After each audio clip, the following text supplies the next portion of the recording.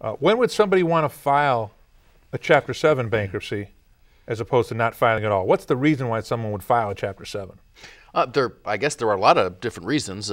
One would be, for example, if somebody filed a lawsuit against you, and once somebody gets a judgment, and I think we've talked about that in one of our programs, we've gone through the small claims process and some other processes, but once a creditor obtains a judgment, then they do what they call supplementary proceedings.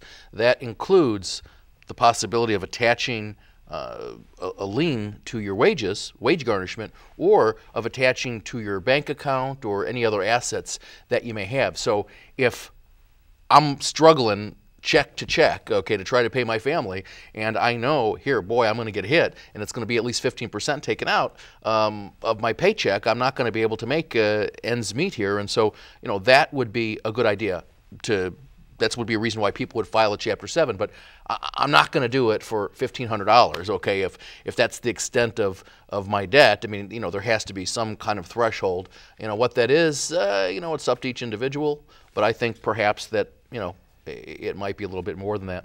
Why not allow that creditor just to take the 15% on an ongoing basis and not file? Well, you are allowed to discharge that debt, and generally people have a lot of other debt as well, and most of the time they're lined up. Okay, the way that it works with the garnishments is the first one through the door, that's the first one until that's satisfied, and then the next one is right behind that, stacked up, and a lot of times that's what happens. So you can never really get ahead. So it's not just one creditor, there's usually a series of creditors.